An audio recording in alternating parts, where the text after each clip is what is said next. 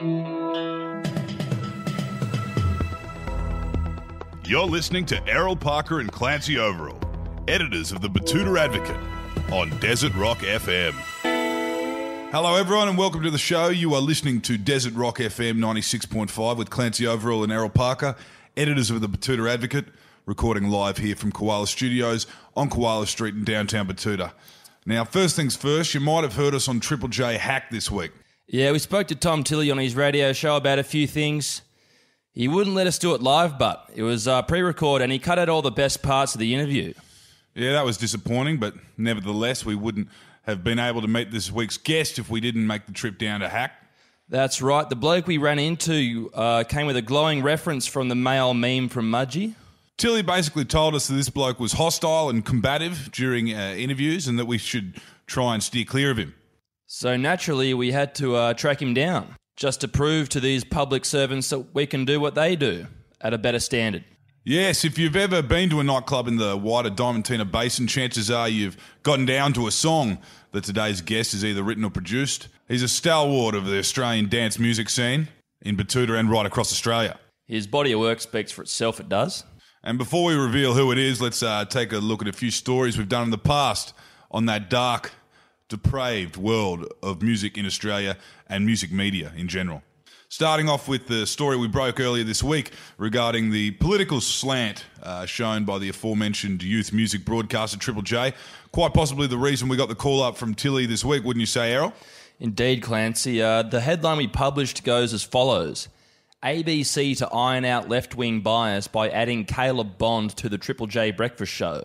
Now, for those playing at home who don't know who Caleb Bond is the controversial conservative boy columnist for the Daily Telegraph and the Advertiser down there in Adelaide. And he's set to join Triple J later this month as a part of their campaign to righten their left-wing bias. The new formatting, which was made mandatory under a federal government funding program, has a goal of making the ABC more approachable to Australians from all walks of life, including those who have a non-conforming opinion about refugees, immigrants and other minorities. Now, obviously, the millennial readers were divided by these revelations that, of course, only the Batuta Advocate had the balls to break, and the divisiveness of this actual story was evident in the comments. Justin Marburg from Sydney says, "Can you fix the political bias in the music they play? I want to hear more future-based music that also highlights the societal benefits of Judeo-Christian values." Now, that's a good point, Justin. We'll be sure to pass that on to Triple J. Rob Michael from Taree says, "Caleb is exactly who I picture should be voting for the Liberals.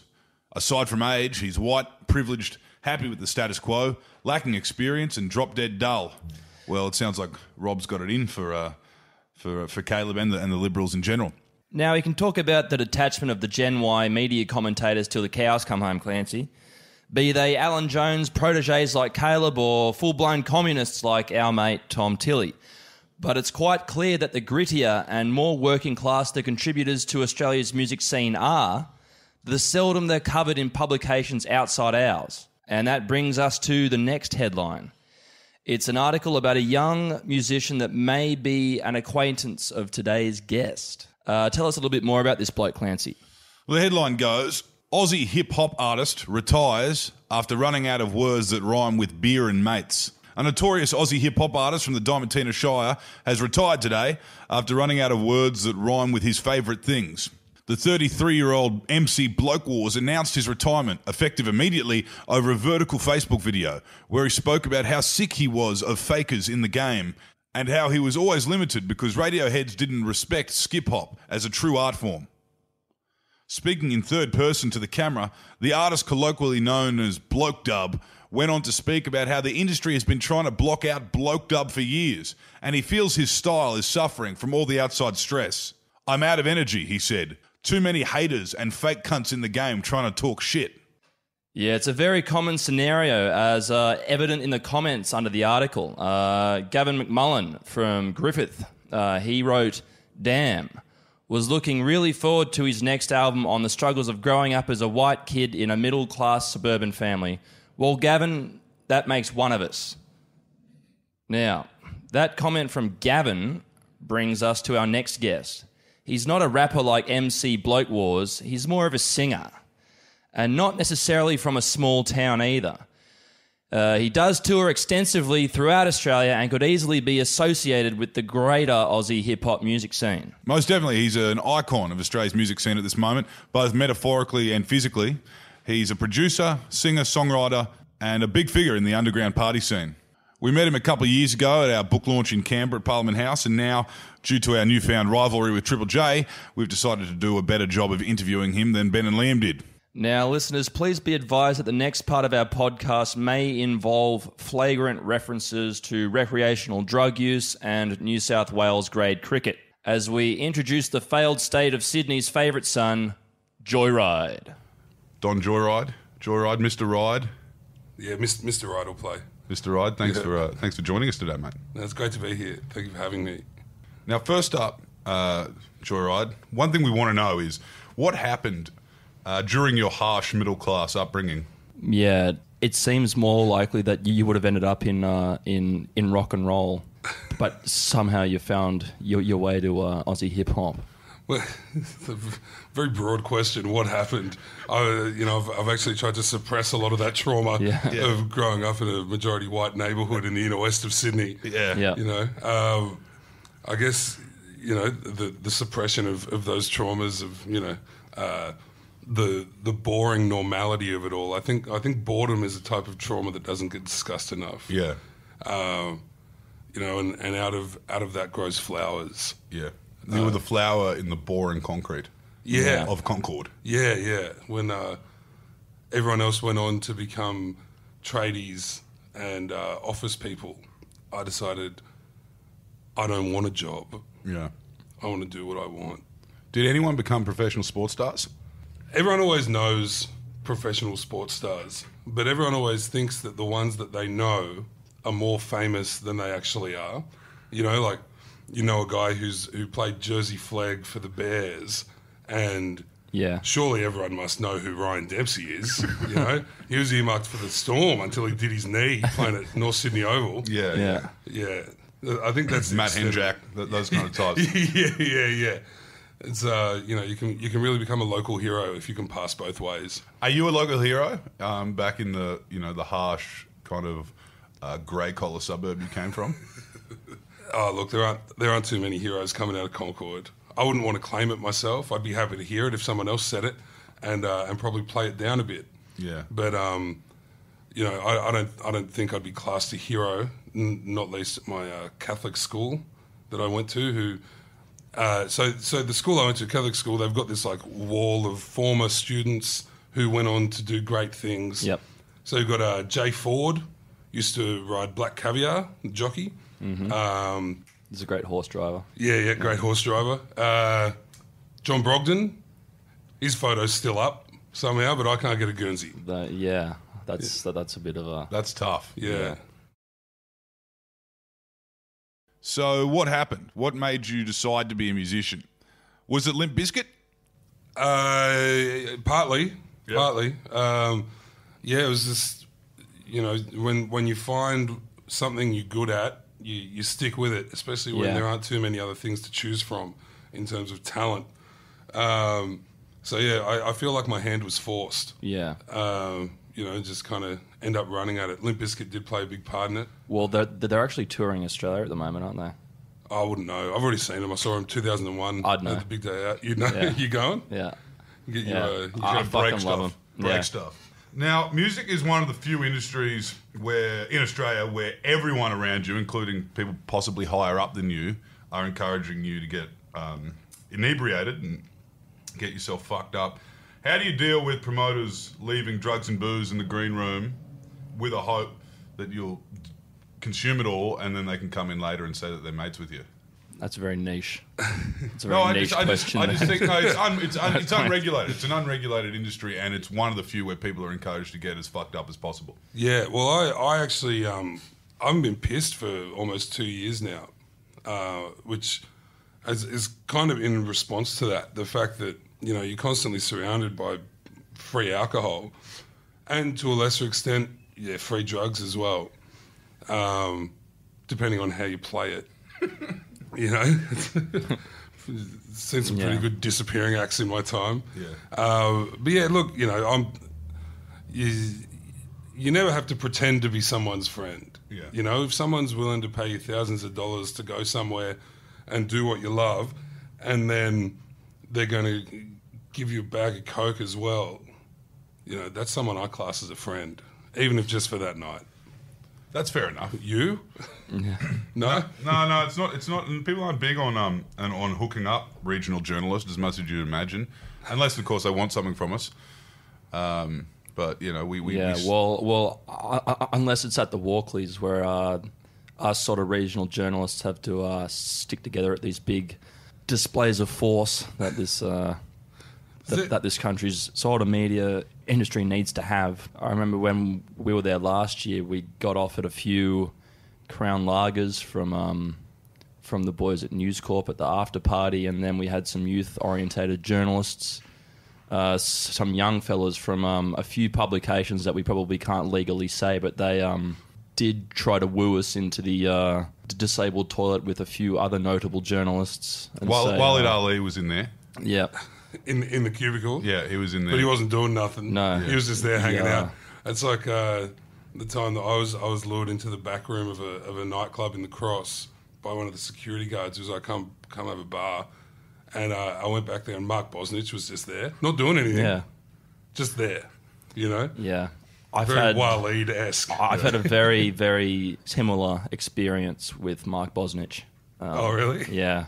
A long time ago, and it was in Fitzrovia in London. He was out the front of a nightclub all by himself, just smoking a cigar, just not doing anything, just staring off into space. Yeah, I feel like Bosnich likes his downtime, you know? Yeah. It's because keeping is one of those things in sport where you need to be able to switch your brain off to conserve that mental energy before you switch it on again. Yeah, no, he's got work-life balance sorted, I imagine. He's looking pretty good. Now, Mr. Ride, can you tell us how the fuck you make a living? Because, you know, since Napster, things have been a lot different for recording artists. Where does the money come from? How do you have the resources to spend 6 months full-time making an album? I'm going to answer this if you guys answer the exact same question. Okay. You go first. I'll go first. Money comes from a few different streams these days. In music, for people at, on a similar tier to me, a lot of it comes from playing shows and DJing and stuff like that. You know, royalties and APRA payments come kind of quarterly normally. And that's a good little booster. You know, you'll have a good weekend when that comes in.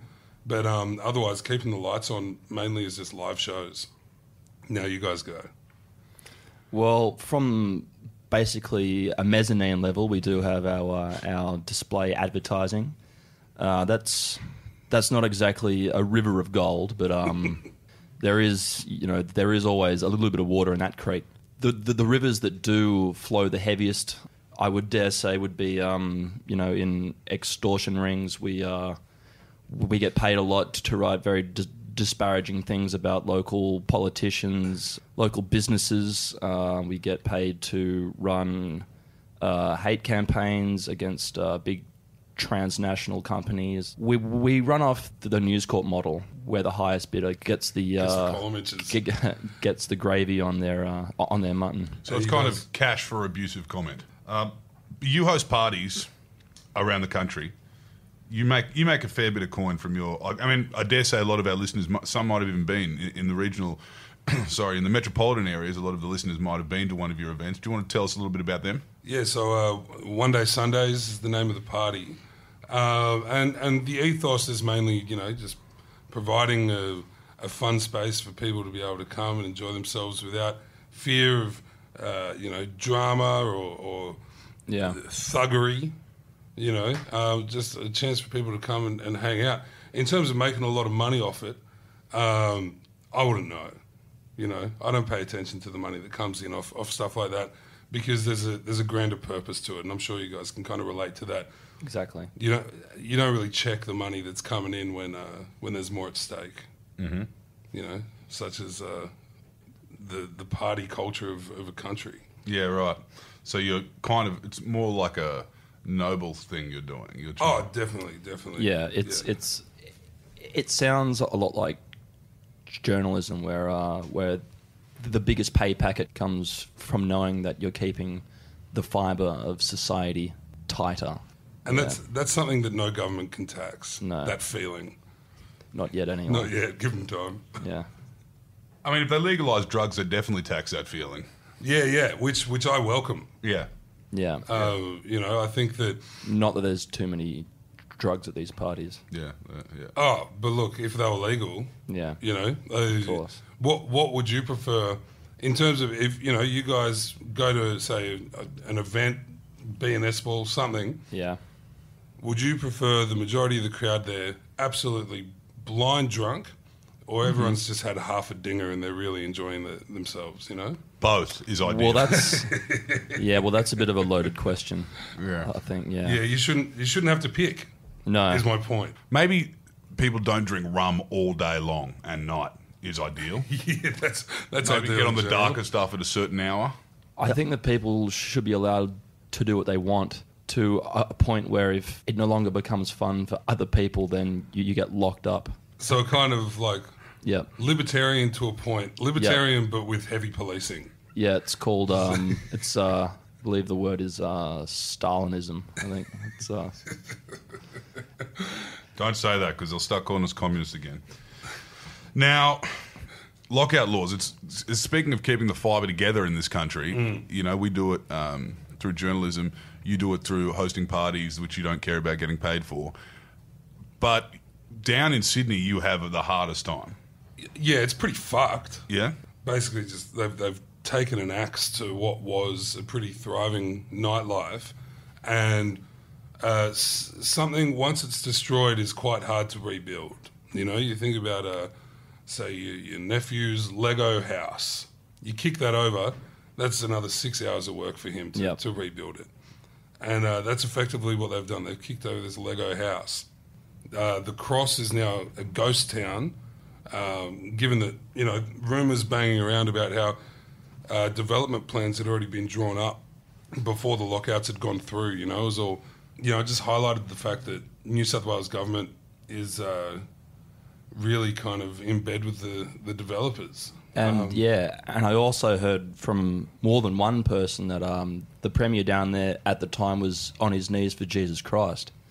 It's nothing At the Hillsong Church, Yeah. and particularly too with the Greyhound ban. I've heard that a lot of the more metropolitan Greyhound venues were earmarked for development by companies that were associated to the Hillsong Church and Jesus Christ himself. Yeah, the one, the one true Lord. It's- I'd heard that as well, actually. Yeah. And it all stunk a little. It did. It would have stunk if they turned Wenny Park into a massive outdoor chapel. Oh. Now, Joyride, Mr. Ride, Yeah. the state of Australian music. Once upon a time, they had Fancy Barnsey, Akadaka, Hutchins, and the boys. Are there any current exports right now, like that just come to mind? Have we got anything like that going on? I mean, who've climbed Kosciuszko and are now on Everest. There's all those bands from WA which have seemed to have taken to global touring with a bit of vigor. Are you like Tame Impala, Pond, etc.? Aren't they all the same person though? Yeah. Right. Yeah, it's all just the one guy, So which is a bit of a stitch up. yeah. So It's pretty greedy. Good avenue streams. What's her name? Tash Sultana seems to be doing pretty well. But the impression that I have is that her fan base is largely the type that might come to Australia and practice their flair cocktail stuff on the sands of Bondi. Slacklining. Yeah. That mould, Yep. So There's plenty of them in the world. A lot of comfortable white people. yeah, but is that really an audience? Yeah. Do they pay for tickets? If your white fans have dreads, are they really fans? Yeah. Are they really people? Are they really people? They were when Korn was around. They were real fans. But yeah, is there any kind of household names? Like, once upon a time, AC/DC, if you kind of equate it to the current musical billboard, would be just as commonly thrown around as, say, Drake. Yeah, maybe. Yeah. Yeah. I mean, it's hard to think of the numbers have changed, and there's online, there's all that to think about. But Yeah, I think it's spread out a lot more. You know, there were conventional channels that you'd get music through back in the day, and these days, if you consider yourself a music lover, you get it from anywhere. And because of that, there are more and more popular bands in different subgenres and niches around the globe. And so while your Coldplays and Drakes, etc., will still exist, there's less of a gap, I think, between that top kind of pop tier and what's happening underneath it. Yeah, so it's a long way from Taylor Swift to Flinders Street Station, I guess, isn't it? You know, Depends where she is at the time. with those subgenres, having a long neck. having a long neck, right? Watching Apex punch How- on with a bunch of Islanders How- or something. I'm pro Apex. Can I just say that for a Yeah. second? What about you guys? Yeah, well, you know what? We're going to include that grab with no context. Yeah, we're I going to can- go from a question about lockout laws, and then you're just going to come in with I'm pro Apex. We can But- give it dead air on either side of it as Yeah. well, so you can really get a grab of it. Right, Okay. 1, 2. I'm pro Apex, by the way. There we go. Yeah. How's that? Yeah. You can just chuck that anywhere. Give us some more. Are you pro Apex because you like the idea of a made-up gang scaring everyone? Yeah. How good's that? It's like no one has to do any work. These idiots are scaring themselves. And meanwhile, you got the police commissioner of Victoria saying, it doesn't exist. Peter, it doesn't exist. And he's going, no, it exists. And you should all be very, very afraid. So, like we're saying, gangs do exist in every city, and yeah, African gangs may exist in Melbourne, but the idea of this highly organised car stealing organisation of 16-year-old war-weary African kids who operate in a similar system to the Cosa Nostra might not be as real as Peter Dutton thinks. I mean, and if it were real, why wouldn't you appreciate their go forward and acknowledge that these guys are pretty proactive and able to get stuff done, and rather than attacking them and persecuting them, these gangs that don't exist, you know, go, all right, well, maybe let's use your skills for good. You know, if you guys can organise yourselves that well, Yeah. you know, maybe they can indoctrinate them into becoming pretty staunch Liberal Party members. Well, sort of continuing on what the Liberal Party has been saying about them, you know, that they could go and work at the NRMA or whatever it's called down there in Victoria. It's the RACV. That they could go there and they could, you know, have their little car and they could drive around all day and help people get into their cars. Yeah, you got a baby locked in a car, call Apex. Now tell us about Warner. You're a cricket fan. Yeah. You play a lot of Bradman. Well, just for a bit of context, in case you're not a cricket fan, there was a bit of niggle between David Warner and Quinton de Kock, which boiled over as they were walking into the dressing rooms, and it was all caught on camera. There was apparently a Sydney grade cricket Facebook group, Sydney Test Cricket Facebook group, that got shut down on Facebook years and years ago. And the thing that got it shut down, this is when Warner was still not getting picked for New South Wales because he was too much of an arsehole, they reckon. And the thread that led to it being shut down was, and I only heard about this, I didn't see it myself, but it was, who's the biggest arsehole in Sydney grade cricket? And it was overwhelmingly David Warner. But is he at fault here, you know? Yeah. Is he a product of his environment in the landscape of post-Alan Border Australian cricket, where you go, you know what, I'm going to be a cunt. We're all going to be cunts, and that's how we're going to win. You know, is a product of that. And I think Australian cricket these days, you have to be an absolute fuckhead to play for Australia. Yeah. You know, people talk about, Gary Lyon, you know, Nathan Lyon is a nice guy, all this. From all reports, he's an absolute weirdo. Yeah. You know? No. And then Australians have the hide to attack someone like Virat Kohli, who's seen the success of Alan Bordernomics and decided to try it for himself. And then Australia cries foul going, oh, Virat Kohli's a dickhead. It's like, well, look at David Warner. Yeah. Yeah. And actually look at the people that are publicly calling him a cunt on social media, probably where you can see it. Some might even play with him. Everyone's a cunt. Yeah. Nice guys aren't good at cricket.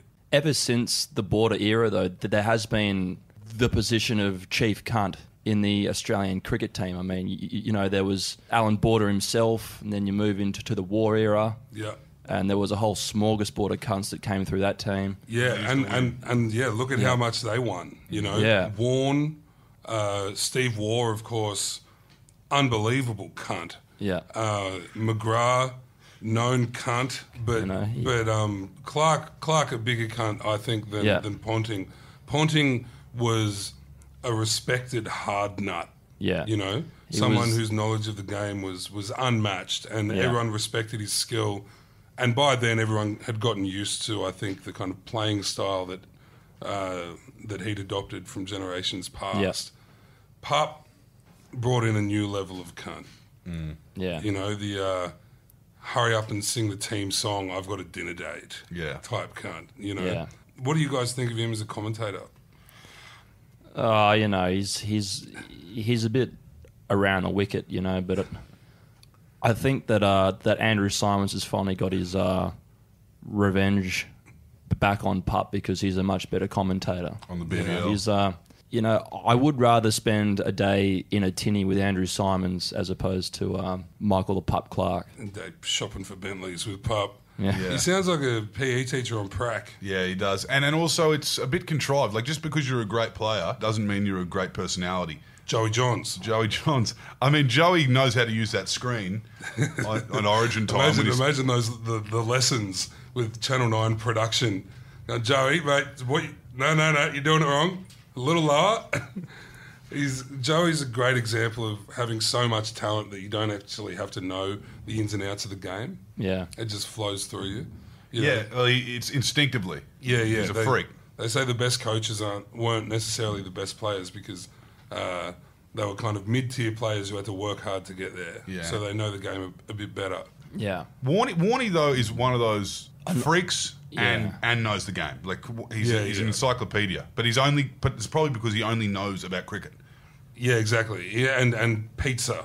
And golf. And Melbourne. Yeah. And rooting. Yeah, he hit texting. a hole-in-one. Poker. At Augusta the other day on the 16th. What a cunt. Right? What a fucking cunt. What's it going to take to knock Warnie off the perch? Like, for scandal-wise? Yeah. I don't know. Warnie would survive a bubbler. Oh, easily. Yeah. Easily. Yeah. But would he survive, like... A theatre assault? Yeah. Like a spacey type thing. I mean, I don't think Warnie puts himself in those environments. No. Honestly, I don't think he's that calculated. But he's also crafted a personality for himself that any DMs he sends, if a screenshot started floating around, no one would be shocked. No. Yeah. You know, the bar, he's managed to have the bar set so low for him. Yeah. Which is incredible. And I think it's something we should all aspire to. I think the only thing that could probably take him down is if he went mad and the cop shot him. Well, that's what's going to have to happen because what we have cops are going to have to shoot Warnie.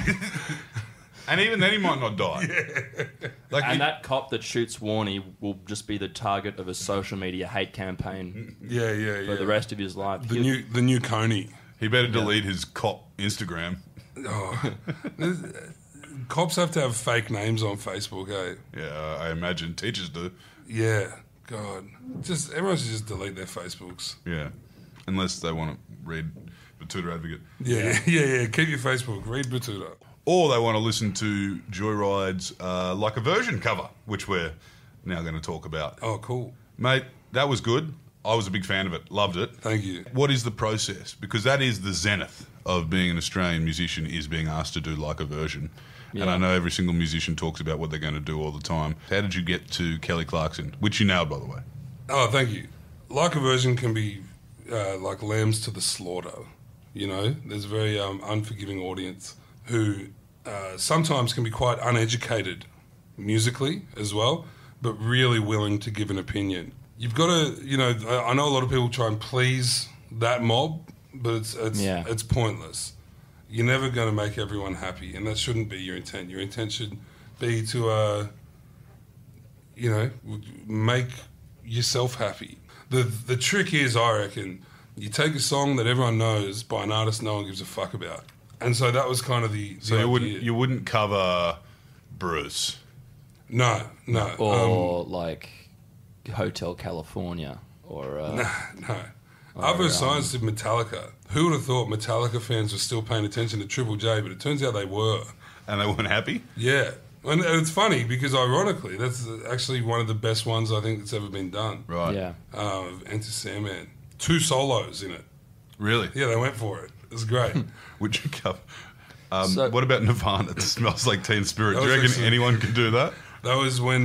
so the Meeting Tree were in discussions with Triple J about doing like a version, and they hated the idea that we sent back. We wanted to do Chet Faker. And they weren't into it. Yeah. And we kind of pushed a bit with that, and then after we came up with the idea after they'd stopped responding to our emails, but it was, we should just do Smells Like Teen Spirit, Raph on drums. He's never sat behind a drum kit in his life, and me on guitar, just like year 10 high school band style performance. Yeah. Hair going everywhere. In the talent show. And really blaze of glory it, you know? And I didn't even really want to do Since You've Been Gone, to be honest with you. What did you want to do? I want to do Lighthouse Family, High. That's a track. That's a track. Will you give us a little bit of what you would have done, like just now, a cappella? How much cash you got on you? Just from one day. Well, that's the thing. It's like it writes itself, you know, one day we're going to get so high. Yeah. Makes perfect sense. It's about you. Yeah. And your people. Yeah. Have you ever been in a freestyle battle? Not an official one. No. But, like a kick-on one. Yeah, or like, you know, DJing for Spit Syndicate, Sydney rap group, and there'd be, you know, all right, we're going to freestyle in this bit. And then one of them would start kind of just paying me out. And so I'd just start paying them out. But in front of, you know, 1,500 people at the Tivoli supporting Cypress Hill. Oh, sick. You know, there's a hostile crowd if I've ever seen one. Yeah. Yeah. Yeah, what's the Cypress crowd like in Brisbane? I mean, the Cypress Hill crowds, everywhere we went, they were pretty chill. Be Real, the one with the whiny voice, Be Real. Yeah. He on that tour we did with him, he made a habit of like just staring at me sometimes. But like it'd be middle of their set, we're standing side of stage, and he'd just stop and crane his neck around and just stare at me. And I was like, what the fuck's going on here? Anyway, a couple of weeks later, there was this DJ from LA who was out here that I was spending a bit of time with, and I told him about it. And he goes, yeah, Be Real practices Santeria. He's into like sacrificing chickens and shit. Right. And he figured it must be something to do with that. I was giving off an energy that he was drawn to. Do you reckon they've smoked like a bit of weed? Cypress Hill? Yeah. I reckon they've dabbled. I reckon they have. Like, God damn. It's hard to be able to say what they'd be like otherwise. Would they be the same? Would they be better? Would they be worse? Who knows? Maybe the best version of them is ripped. Yeah. You know, maybe. And they would have been ripped for like 90% of the last 2 decades. Yeah, easily. Wow. If we can just put the bong down for a second, Mr. Ride, what else is going on in your immediate future? You've got an album that's nearly done. Nearly done. Sunrise Chaser is the name of the album. A couple of songs out recently. Yeah, three singles are now in the world from that. So you can check them out on Spotify or YouTube or whatever. Film clip for the latest single, Blue Batman's, is coming out soon. But yeah, just trying to finish the album off and then get into some shows.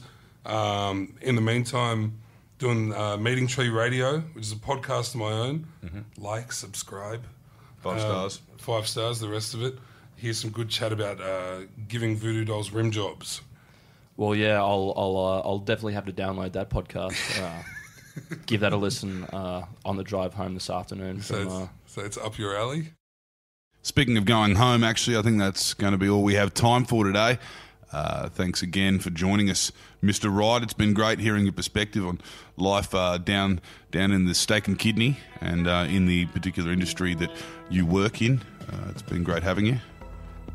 Until next time, listeners, like and subscribe, 5-star reviews.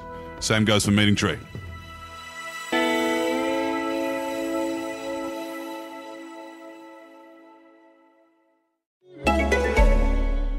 Great listeners are great learners, right? Well, hear this. Zookle has the cheapest textbooks with up to 70% off. You can even rent them. With a lowest price guarantee and free delivery for orders over $50, the only question is, what are you waiting for? Apart from the end of your podcast. From Shakespeare to marketing to essay writing to video production and everything in between, check out Zookle. Use the code ZooklePodcast for $5 off. Zookle.com.au